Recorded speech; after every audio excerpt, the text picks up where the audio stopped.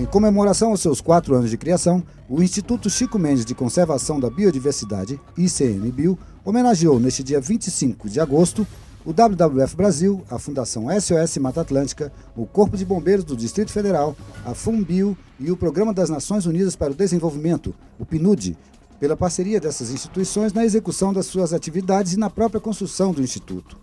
A solenidade contou com a participação da Ministra do Meio Ambiente Izabella Teixeira e incluiu os lançamentos da Cartilha de Regularização Fundiária de Unidades de Conservação, da Estratégia Nacional em Comunicação e Educação Ambiental,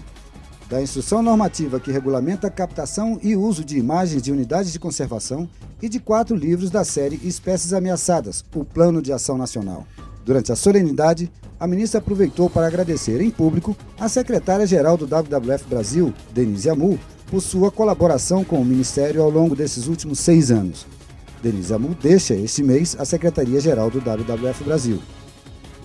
Para a ministra Izabella Teixeira, a homenagem ao WWF-Brasil é um reconhecimento ao trabalho que vem sendo feito ao longo desses 4 anos de criação do ICMBio. Izabella destacou o trabalho do WWF-Brasil na implantação do programa Áreas Protegidas da Amazônia, o ARPA, na disponibilização de sua metodologia RAPAN, na capacitação e na gestão de recursos, entre outras contribuições.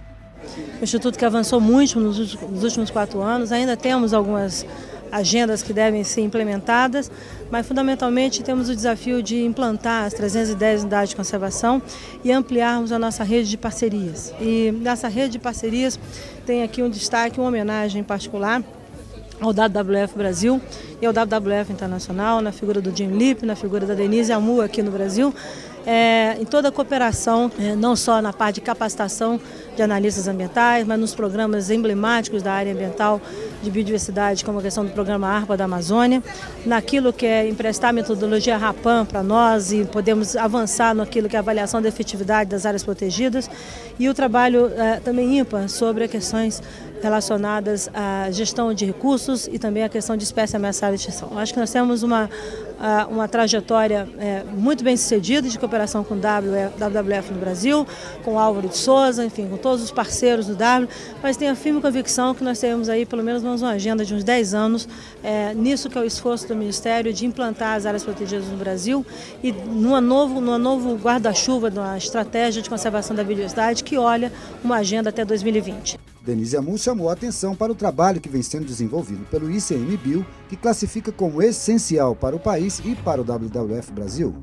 Como a ministra Izabella acabou de dizer no seu discurso, o ICMBio para ela é o mais importante instituto de biodiversidade do mundo. Eu acho que eu estou muito de acordo com isso, porque nenhum outro país do mundo tem a responsabilidade de gerenciar tantos hectares de terra como o ICMBio. E isso num país mega diverso. Então o trabalho do ICMBio é crucial para tudo aquilo que nós fazemos como brasileiros, como cidadãos comuns. E principalmente para o WWF Brasil é essencial que ele funcione bem.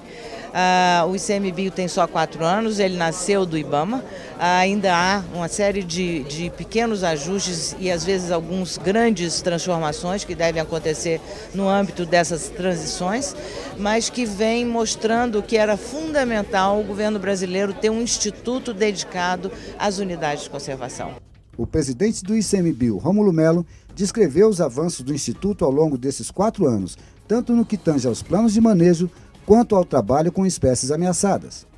Nesses 4 anos nós fomos uma instituição criada com foco. Então nosso negócio é conservação da biodiversidade a partir de 2 instrumentos muito importantes que são as unidades de conservação e as espécies ameaçadas, né? Então ao longo desses 4 anos nós fizemos um trabalho de resgate de todo um passivo que se tinha com relação a unidades de conservação e espécies ameaçadas e conseguimos nesses 4 anos elaborar 50% dos planos de manejo que até hoje foram elaborados nesses 4 anos. Então nós saímos de apenas 70 planos de manejo para 100 planos de manejo elaborados e estamos agora com cerca de 100 planos de manejo em elaboração. As espécies ameaçadas, a gente tinha, das 630 espécies ameaçadas, apenas 4% delas tinham planos de ação para recuperação. Hoje nós temos 25% a mais e nós temos então cerca de 150 espécies que já têm o plano de ação. E todo esse esforço em especial no que diz respeito aos planos de manejo, foram possíveis de acontecer a partir do apoio do WWF.